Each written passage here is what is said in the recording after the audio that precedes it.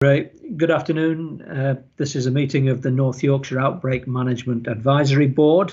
I'm County Councillor Carl Les. I'm leader of the council, and because of that I chair this board. Welcome to members of the board and any members of the public or media who may be viewing the meeting. For the particular benefit of members of the public or the media, the main role of this board is to support the effective communication of the Test, Trace and Contain plan for the county, and to ensure that the public and local businesses are effectively communicated with.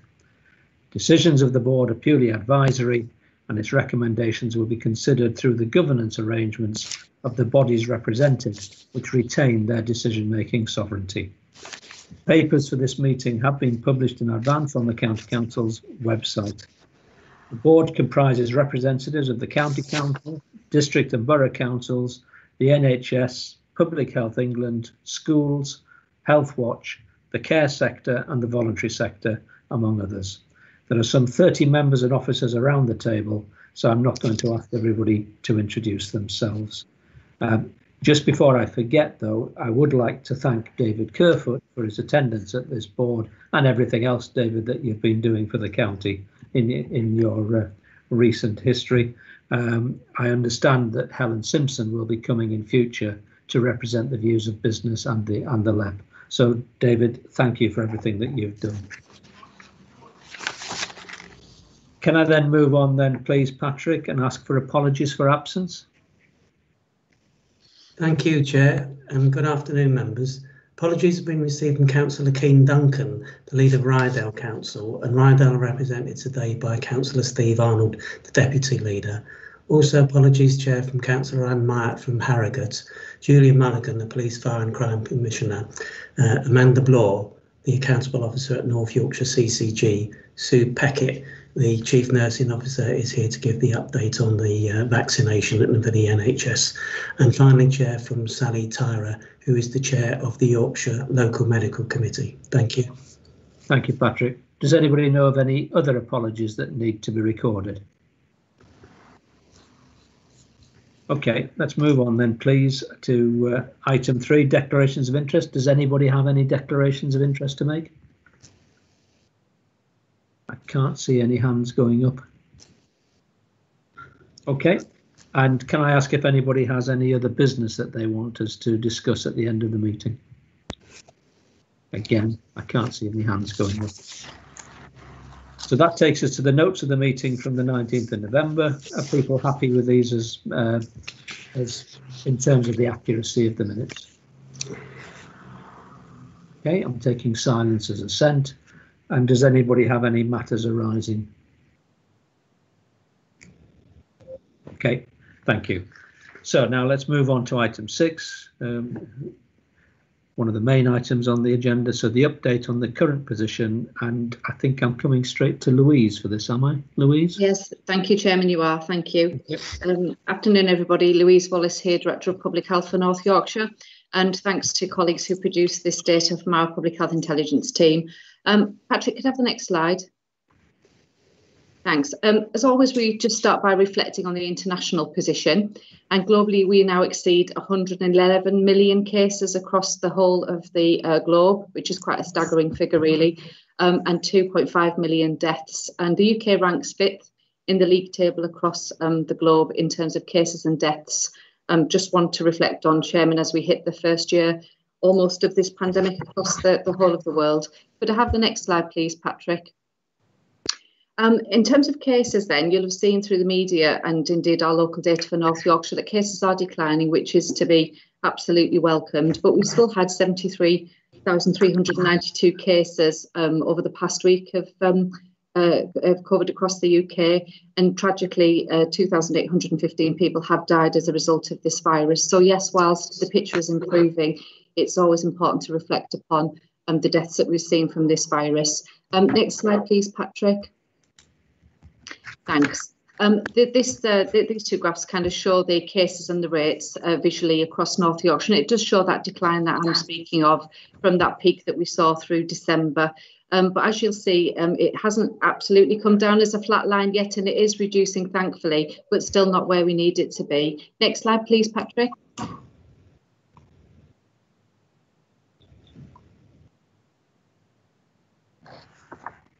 Okay, thank you. This slide shows the 7-day infection rate by district. I won't read through the slide because I think members have got it in their pack. But as you can see, all districts apart from Richmondshire are beneath the England average. But as is shown on previous slides, the England average has significantly come down over the past few weeks, but definitely an improving position, but not at all to be complacent about this, Chairman. We do still need to make sure those rates come down even further, particularly in those localities where we're over the 100 still. Next slide, please.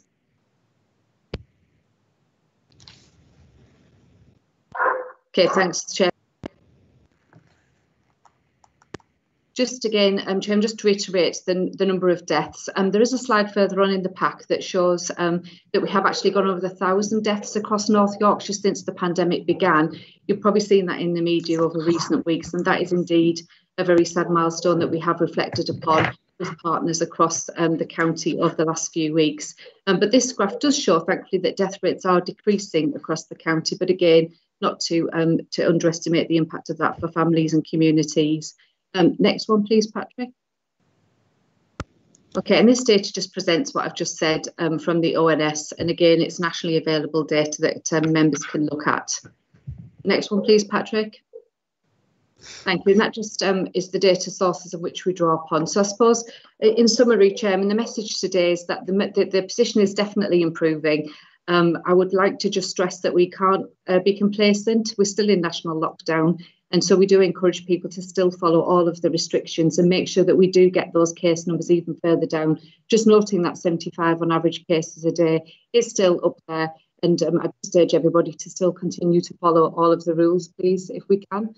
And I'll just hand back to you, because I can see a member has got their hand. Thank you, Louise. Stuart, I can see your hand up. Yeah, thank you, Carl. Sorry, thank you, Mr. Chairman. Who feeds into the NHS about their potential practices creating further risks? I'll give you two examples. Somebody who needed a medical exemption card, despite the pandemic, is informed that they must go to the surgery to collect the form, and then they must return the form to the surgery, even though the doctor actually fills it all in.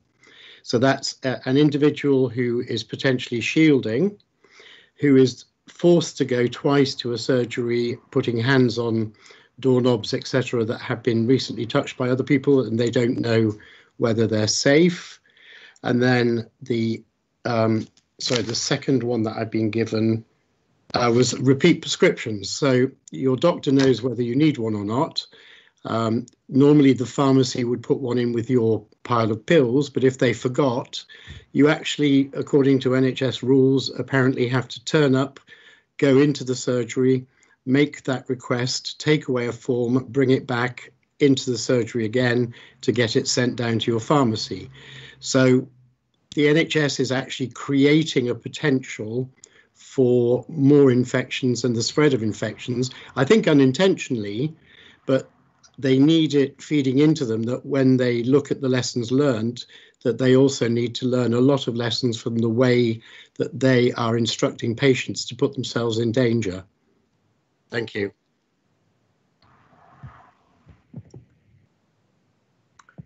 Sue, do you want to come in on that? Yeah, thank you, Chair. Just to feedback that I will take that away and have a look at it. I'm not aware that we've had it raised to me previously, but I will take it away and we'll come back to this group and let you know the outcome of that. Yeah, thank you. And if you need somebody to speak to about it, speak to me, because I've got all the evidence at home. Thank you. Okay, thank you for that, Sue.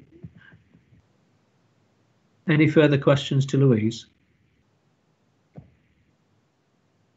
Stuart, I think your hand's down now. Thank you. Okay, Louise, is there anything else that you want to add? Councillor Collins got a hand up, Chair. All right, sorry. Liz, please. thank you. Actually, it was response to Councillor Parsons. I am a pharmacist, not practicing, but still on the register. A pharmacy will print off the repeat prescription side if for any reason a member of the public doesn't have one, so there is no need to go to the doctors. But I admit there is a need to go to the pharmacy to request that. Okay, thank you, Liz, for that information. So, Louise, anything else from you? Not at this point, Chairman. Just the data as it stands is there for members to look at. And I know Richard will be speaking about the next steps for the next few weeks in his presentation. Okay, thank you. In that case, let's move on to Richard's presentation, please. Richard. Yes, good afternoon, Leader and colleagues on the board. Good to be here, and thank you for covering this item. I'm not going to go into a huge amount of detail to repeat what the Prime Minister announced on Monday, but we thought that these slides would be helpful, and I know Patrick's going to put those up in a moment. Gives you a summary of all 4 key stages in quite a easy to use format, and what's expected at each stage. Clearly, there's a lot more detail anticipated, and we are due to get guidance all of the time. Particularly a lot of focus at the moment on schools and also on care home visits, which I'll talk about in a moment. Patrick, I'm not sure whether people can see the slides before I go any further. Richard, sorry, I'm having trouble sharing them. Okay, shall I try from my? I'll try. If not, I can ask a colleague to take over for. Okay. Okay, I shall see if I can upload them myself.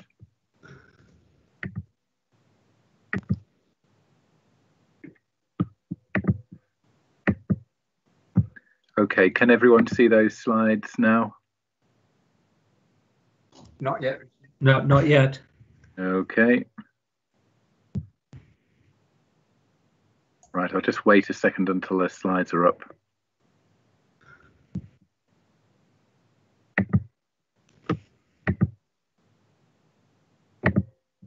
They got them there now, Richard. Yeah, got them now.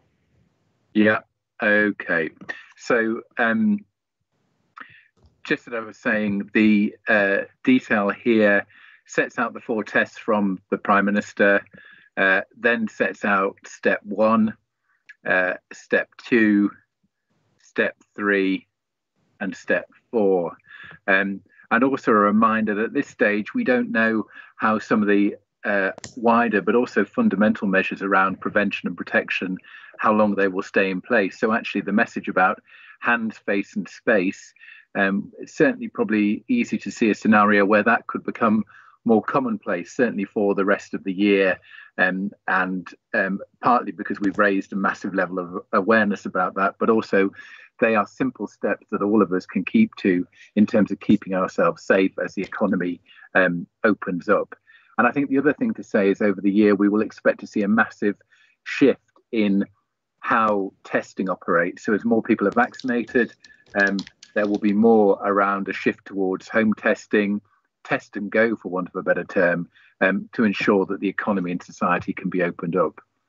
I think it's reasonable to say also that based on the data that Louise and other colleagues have shared in the past and that we've seen from the Chief Medical Officer, that we can expect to have spikes and infection rates that increase at various points.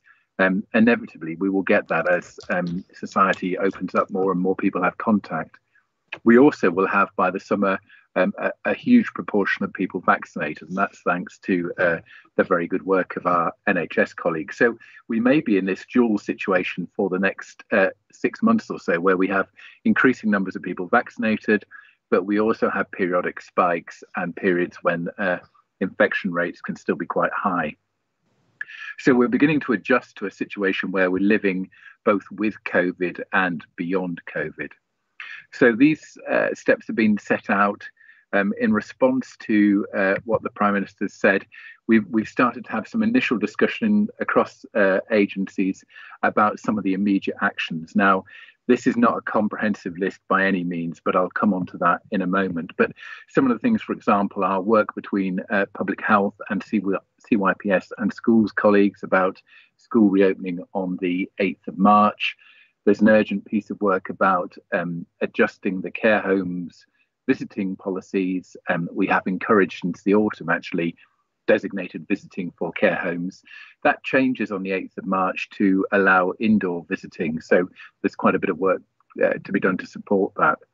And then a mammoth piece of work, I think, through stages 2 to 4, and we need to start preparing for it now, around how we gradually open up parts of the economy in relation to the roadmap. And that will involve ongoing significant work, engagement advice and compliance work from environmental health, public health, trading standards, our colleagues in the LEP and other business partners as well. So you may remember in November, when we were in tiered restrictions and we had soaring rates in Scarborough, we had our highest level of incidents in terms of the incident log. So we had 400 open incidents at one particular time.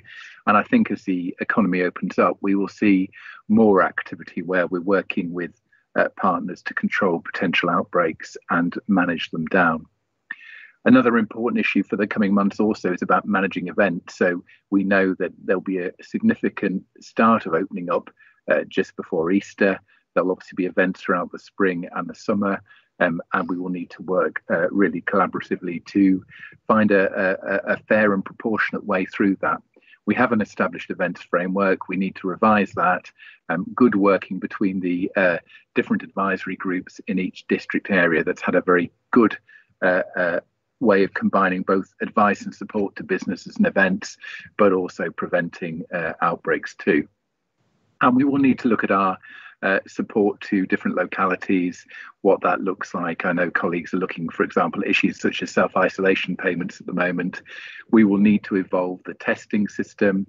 We're developing currently and rolling out across North Yorkshire a critical workers testing system at the moment. As I say, home testing is not that far off, and that will probably revolutionise how we see the testing regime both nationally and locally. And then there's quite a bit of debate about the future of the test and trace system and what that will look like, to what extent that remains national and to what extent that becomes local too. I should just say in passing that there's been a really good piece of regional work, the Yorkshire Roadmap. People may have seen that work already, and that we can share that if people haven't seen that. And that predated the Prime Minister's announcements and talked about the year in 3 scenarios, basically a gradual opening up in the period spring and early summer, a more significant opening up of the economy and society during the summer, and then a period in autumn and winter when we're likely to see people having COVID boosters, maybe updated in vaccinations because of new variants, and also flu planning as well. So that still forms the basis of some of the work that actually supports the Prime Minister's announcement. These are the slides that were taken from the North Yorkshire and York Local Resilience Forum. They did a session on the roadmap. I'm not going to go through these in any great detail, but you'll see they flag those 3 periods, some of the overarching issues, particularly about how we manage that balance between opening up, thinking about what's changed and how that will look in the future, and also managing the messaging, because we know there is some message fatigue amongst the public at the moment about some of those issues. And I think obviously a vital issue for us in North Yorkshire is not only how we do that within our own borders, but the issue of people wanting to come and visit North Yorkshire as a place to not only work, but also to have days out and spend their holidays too. So these summaries are available for everyone. The other thing I just want to mention very briefly is some further requirements that are just going to be published by government today. So you may remember one of the first actions of this Outbreak Management Advisory Board was to consider the Contain Plan, the Outbreak Management Plan for North Yorkshire. That was signed off and submitted to government back in June, actually. We're being asked to produce a revised plan that's just been announced this morning. We're waiting for the guidance, which we're told will be with us by the end of the day. The deadline for that is likely to be in mid-March, so it's a fairly rapid turnaround. And I'm conscious that we have a that may be before the next meeting of this particular board. So I wanted to formally propose, and I apologise, this is last minute, but we've only just had the announcement. I wanted to propose that we first of all work on an updated and revised contain plan, and we do that with our partners across the Local Resilience Forum and beyond. Secondly, that we develop a draft which we share with members of this board for comments and views within an agreed deadline. And thirdly, that we agree that there's a delegated decision for the chair and vice chair of this board, in conjunction with the Director of Public Health and anyone else whom the guidance may stipulate, to sign off that plan and submit it to government when that's required. So that's just the only issue for approval, if I may, Chair. Thank you. Thank you, Richard. Can we deal with that then straight away, folks? I mean, that seems to me to be a very practical and pragmatic way of dealing with the timescale that we're faced with. I mean, we're not a decision-making body, but can we come to a consensus decision on that? I'm not seeing anybody putting a hand up to object. I think that makes sense, Carl. Yeah, thank you, Michael. Okay. As I say, I can't see anybody objecting to it. So, Richard, we will proceed on that basis. So now, can I just open it up for any questions to Richard on the other parts of his report on the roadmap? David, please. Yes, thank you for that, Richard. I just want to ask about the critical workers scheme rollout. Is that going to include people who work with special needs? And I'm particularly thinking here of, there's quite a few third-party organisations and charities, I'm indeed involved with a couple, who work daily with special needs, and whether or not that critical workers scheme will cover early vaccinations for the members of staff therein involved. Thank you for that question, David. And first of all, I'd like to thank all of those organisations that are providing so much vital support. There are several angles to this, actually. I may bring other colleagues in as well. So the community testing scheme is initially about testing for rapid LFD testing for those people who don't work for the NHS or social care and aren't covered by the existing testing regime. So, for instance, it includes police, fire, crematoria workers, and refuse collectors, amongst others, but those are the main groups. We're likely to see, the government has already announced that it's planning to introduce LFD testing for any business or organisation with more than 50 employees. That's been announced publicly. The distribution systems aren't quite in place, but we're expecting that to happen fairly quickly. And then probably by Easter, maybe a bit later, we think home testing will be fully in place. That's already obviously being rolled out in some parts of the community already, particularly thinking about schools and parents. But also we're expecting that to become more universal for the whole population within the coming weeks. It needs to have regulatory approval, but then I think it will become fairly commonplace. In terms of specific organisations who are working with people with special needs, I'd probably have to ask offline. If you're happy to send me some details of those organisations, we can check what they might be eligible for. Some will be covered by, I mean, quite a lot of the care sector is already covered by routine testing, both PCR testing and LFD testing. If they're not able to get access to that, then we can look into it and see what we can do to help. On the issue of vaccinations, all health and social care workers have been a priority for vaccination. And in fact, we've just reissued comms with our NHS colleagues this week, telling people to book on to the vaccination line to get their vaccines if they're eligible. There is an issue about some organisations where people work with children or young people. They haven't, children and young people unless they're clinically extremely vulnerable, aren't on the priority list in quite the same way as other groups of the population. It started with the drugs are licensed to prevent death amongst particularly older people and then people who are clinically vulnerable. So if you don't fit into that category, you're likely to be further down the pecking order for vaccinations. But again, if you've got particular concerns, I'm sure Louise, Sue Peckett and I would be happy to look into those.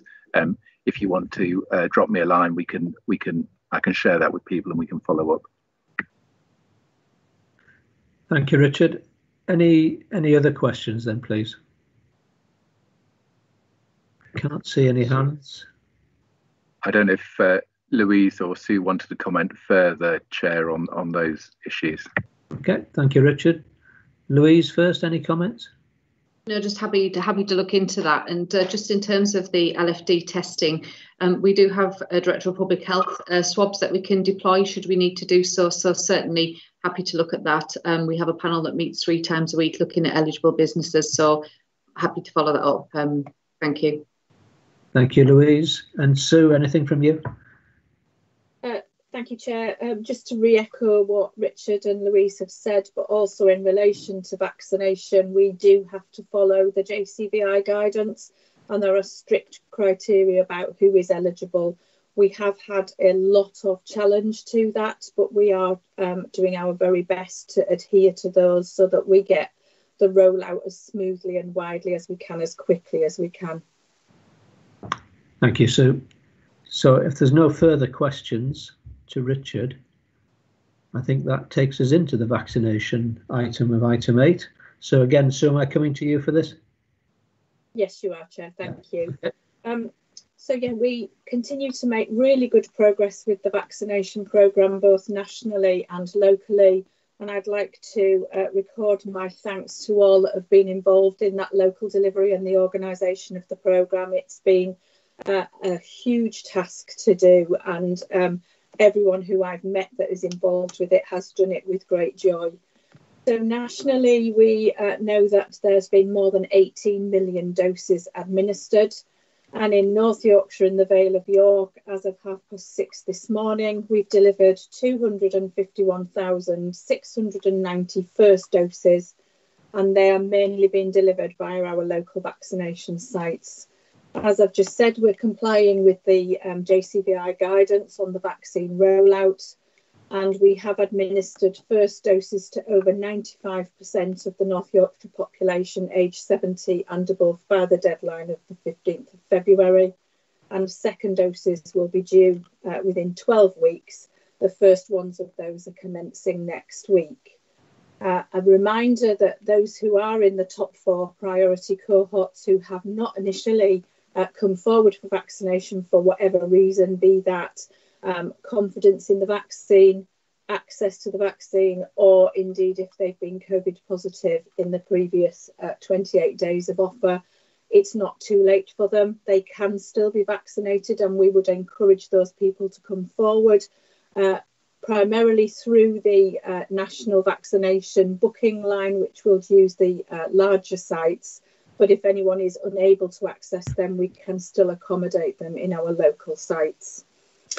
We have now moved into our further cohorts in the priority list, so cohorts 5 and 6, which are those that are over 65 and those with an underlying condition that makes them more at risk for serious illness and hospitalisation. And for these cohorts, GPs are calling them in order of priority. So we will be calling for people to come forward. Those that are over 65 will have received a letter inviting them to book in at the large vaccination sites if they are within a 45-minute travel period. If that is difficult for them to do, then they can still come to the local sites and we can make arrangements for them to attend there. We've now been set some further national targets by the government, which you'll have seen, including the offer of a first vaccination to everyone over the age of 50 by the 15th of April, and every adult by the 31st of July, and we are working towards those targets. So that is a large target to hit. And because of that, we're having to look at widening our offer of vaccination. So nationally, expressions of interest have been called for from community pharmacies to participate in the wider vaccination administration. And those expressions are starting to come in now. And locally, we will be reviewing those expressions of interest to be able to look at improving access across the locality. We do know that there are some individuals who have not received their vaccinations yet, and they're for a number of reasons. And we do continue to share the messages with our community about the safety of vaccines and that they have been vigorously tested prior to being approved for use. And therefore, we continue to encourage anyone who's invited for a vaccination to come forward and have that vaccination. And we've met this morning with colleagues from North Yorkshire and York Public Health and NHS England to plan on how we engage with the harder to reach groups. So that's a piece of work that we're starting, and Louise is on the call, who chaired that meeting today, about how we further outreach. But as the vaccination numbers start to go up, it's really important that we remind people once again that they have to still follow appropriate behaviours after vaccination. So even if people have had their vaccine, they must continue to follow the government guidance about hands, face and space. We don't have the full picture yet on how transmission may still occur after vaccination. So it's important that the social distancing is picked up, and a reminder that vaccines do need a second dose and may in the future need a booster. So we will continue to engage with the public and ask for their cooperation. And I'd like to thank you all for giving me the opportunity to give you this update today. Thank you, Sue. Questions to Sue then, please. Or Louise, you want to add something, please? Yes, thank you, Chair. Thank you, Sue, for highlighting that this morning that we did meet. As a council, we've got a statutory duty to protect the health of the population, and vaccination is one of the ways in which we do that. So meeting with Chief Nurse colleagues this morning is an important part of that assurance, and making sure that uptake is good across the whole of the county. And as Sue quite rightly says, people who might not naturally come forward for vaccination, making sure we reassure them and making sure that they get access to the vaccines is really key. That'll link into the work that Amanda Bloor does as responsible officer for the Humber Coast and Vale for vaccination. So I just want to give assurance to this board that the County Council is very much at the heart of this, ensuring vaccination uptake, linking in with Amanda and Sue, and working collaboratively together to make sure we get that good vaccination uptake. Thank you, Louise. That's reassuring. Anybody got any questions then to Sue? I can't see any hands up, so let's move on then to the next item, to communications. And Michael, I'll come to you, please. Thanks, Chair, and good afternoon, everyone. So my name is Mike James. I work for the communications team at North Yorkshire County Council, but also work as part of the wider multi-agency LRF communications group as well. So let me share these slides with you.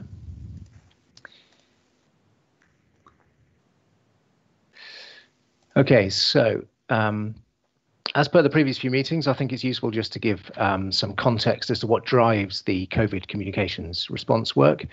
So this slide sets out what we're trying to achieve, basically using communications to directly support efforts to reduce the spread of the virus and to ensure people have the support and information they need to help themselves and those around them.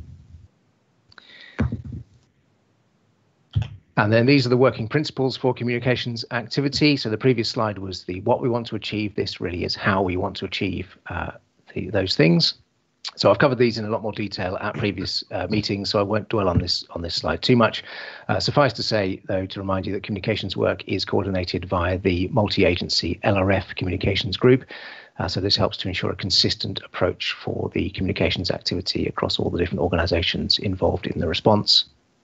This for the County Council has been supplemented by some more localised material where that's appropriate, but again, often delivered in partnership with other organisations as well. And working in that sort of partnership way for communications gives us a much greater audience reach and also greater resilience and pooled resources for the communications work. So here's an overview of some of our recent activity. As you'd expect, we've been supporting the national lockdown messaging on all our channels. We've also set up a new approach over recent weeks and months to ensure that the latest NHS messages about the vaccine rollout can be amplified by all of the LRF communication partners. So each week we get from our NHS comms colleagues the latest key messages, and we all work together to maximise the reach of those key messages about the vaccine rollout. We've continued with our proactive media engagement, which includes the ongoing weekly LRF press conferences, which continue to prove popular, I think, with our media colleagues. This month, there's been a strong focus on proactive media work around half term. So, for example, trying to discourage people from travelling and also offering support to parents, many of whom, if they're anything like me, will be looking forward immensely to the 8th of March. Then we've continued with our display advertising and radio advertising. So that continues to be some of the core marketing activity that we've got. And a recent key part of our work has been around signposting people for mental health support as well. I think it's fair to say that this lockdown has felt very different to some of the others that we've faced as it's happened during the darkest months and after nearly a year of disruption, although today's sunshine obviously helping to cheer us all. So we've been supporting our mental health, communication through various channels that the LRF partners have got. Likewise for family support as well. So I mentioned a moment ago about our press work to help give help and advice to families. I think it has been a really tough time for many parents juggling work and homeschooling and all the uncertainty that brings. So that's been a key focus of our work over recent weeks as well. So as I've done at previous meetings, I've just included some visual examples of some of the things we've been working on. So you can see some of our support here around mental health. We continue with our daily update on the numbers. That gets a lot of engagement online. Some examples there of our digital advertising, which is specifically targets areas where we know there have been issues. And then on the following slide, some further examples to give you a flavour of some of the work over the recent weeks. I just wanted to talk about vaccine comms for a moment. So supporting the NHS vaccine rollout has been a real priority for us for obvious reasons over recent weeks. So we have our weekly updates with NHS communication colleagues from which we're able to roll out a set of key messages that can be used by all partners, all LRF partners. So these key messages have been focusing on managing demand and countering misinformation.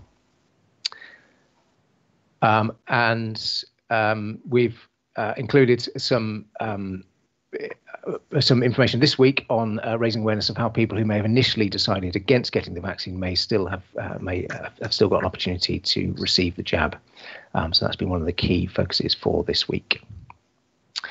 I just teased ahead there accidentally, but this is our look ahead to the next few weeks. So one of the key things that we've been working on over recent weeks is the potential that at some point we may have to engage in what's known as surge testing. So from a communications point of view, we've created a pack of material that we can roll out to help deliver the surge testing.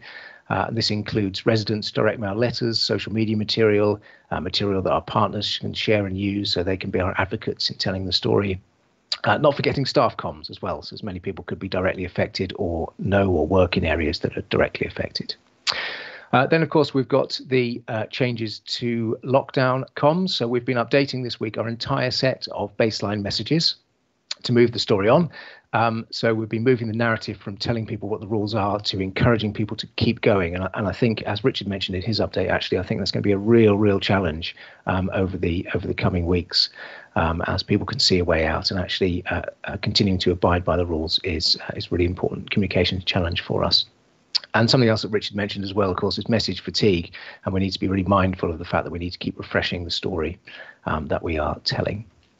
Vaccine communications continues in partnership with our NHS comms colleagues. And then I think it's really important for us to have an eye on recovery as well, both social and economic recovery. So we've got a number of campaigns around these themes that are shaping up at the moment.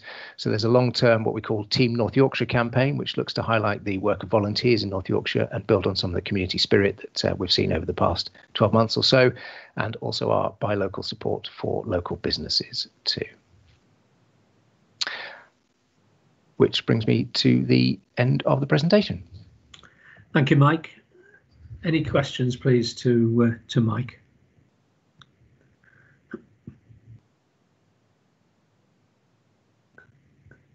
No? Okay, that's fine. Thank you, Mike.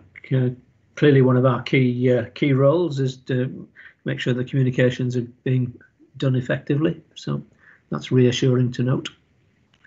Okay, let's move on then to item 10 and the verbal updates, and I'll run down the list. David, anything from you? Yeah, thank you, Chair. If I may, just 3 or 4 short points. Firstly, we feel through our Growth Hub and helplines that the roadmap has definitely been well received by business and really raised the spirits with business owners over the week. It's been a very positive week from that perspective. One concern for me is that most aren't considering, if things don't happen as quick as that, not before dates on the roadmap. So that is a little bit concerning, but in the main, it's been hugely positive week. Secondly, really pleased to report that we're hearing big things from self-catering and camping-based tourism. They're getting record bookings this last week, although the hotel and B&Bs is not quite as fast on the pickup. Thirdly, I think overall hospitality is really welcoming the pathway to start planning. It's really essential for them to get away from this stop-start scenario for the businesses.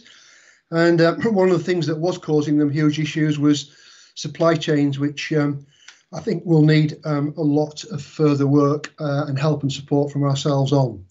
And then finally, bearing in mind the Chancellor's speech next week, some industries, obviously across our patch, will need continued support, as in reality it's going to take them a lot longer than 12 months to rebound and to recover. One good example of that we're hearing about is that wedding venues are completely booked out for 2022, but as you can imagine, in 2021 it's very, very quiet and the opposite. And also, interestingly, we have some very good businesses across our patch who rely on aerospace in particular, implying parts and different elements for that. And there again, that is a good example of how those types of businesses are probably going to take years to rebound rather than months. Thank you, Chair. Thank you, David. Interesting what you were saying about the hospitality business. I was at a Welcome to Yorkshire board meeting yesterday, and I have to say that our intelligence yesterday was that residential is now starting to catch up on self-catering.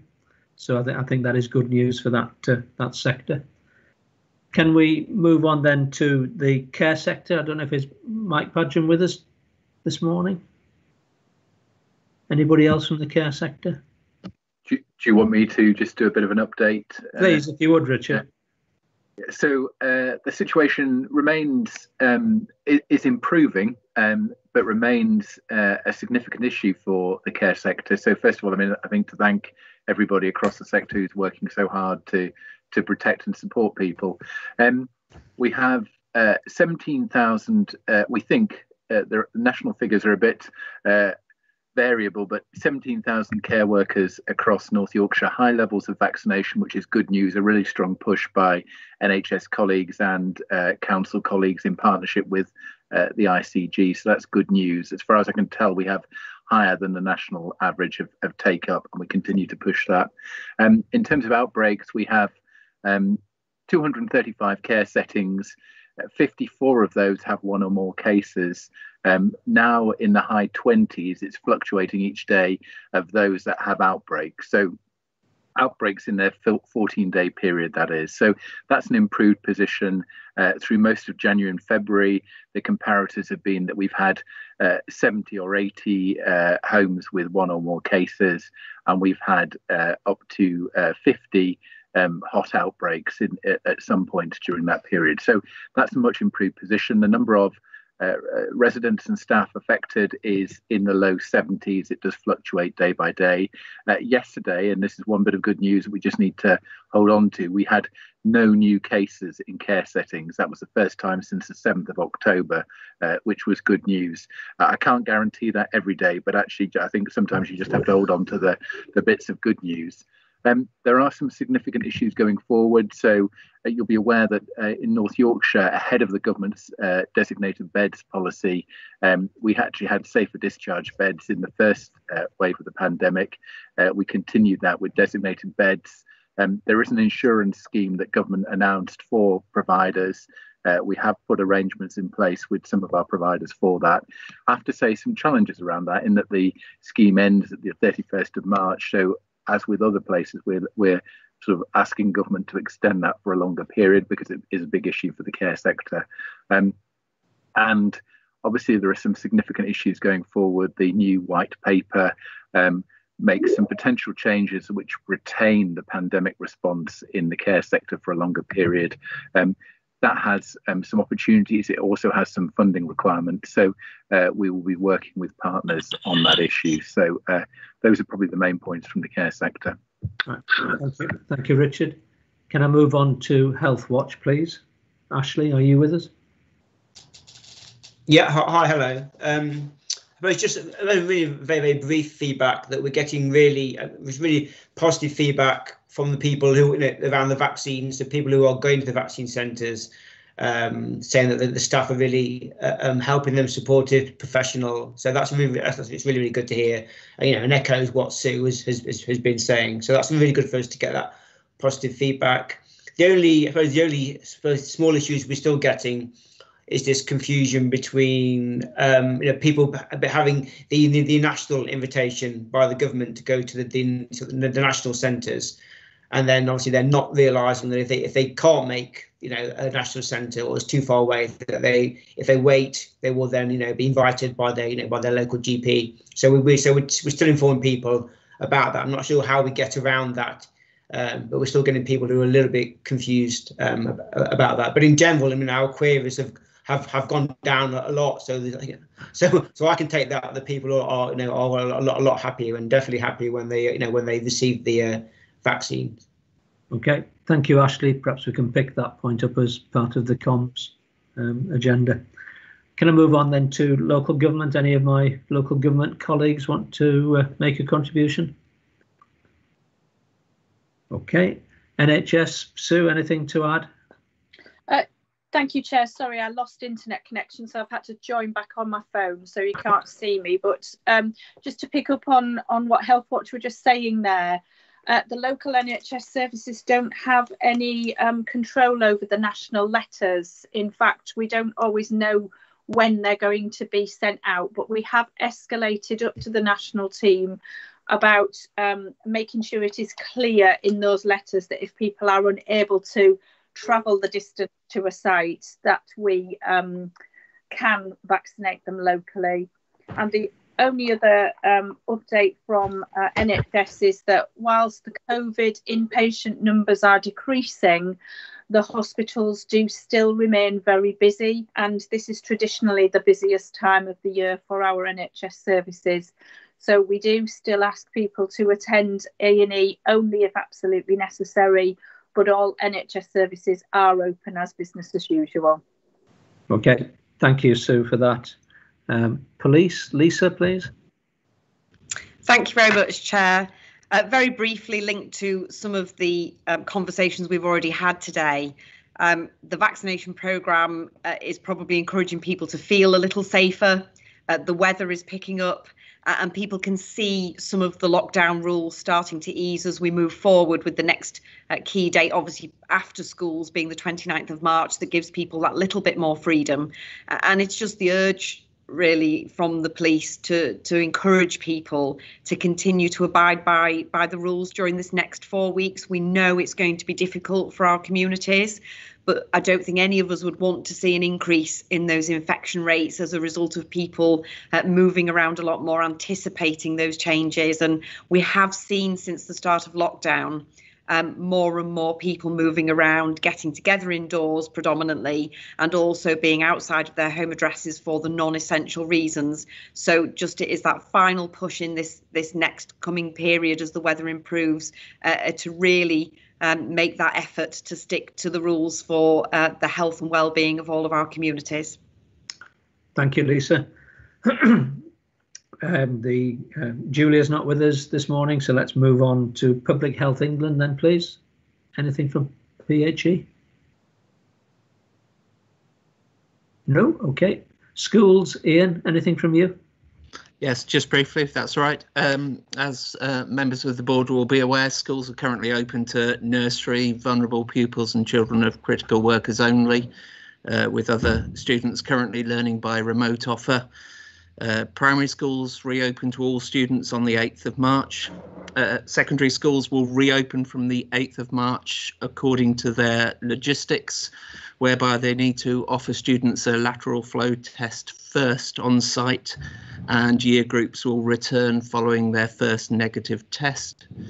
Secondary students will then commence home testing after 3 on-site lateral flow tests. Secondary staff will also move to home testing this term, as primary staff are already doing so. And supplemental to this, schools are currently preparing contingency plans against a revised framework that was also issued to schools on the 22nd of February.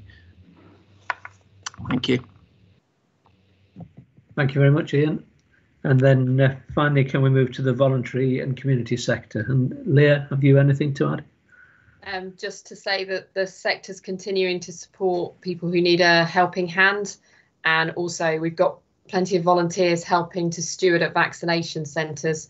So a thank you to all those volunteers and to the charities and community groups that are doing that work. Thank you, Chair.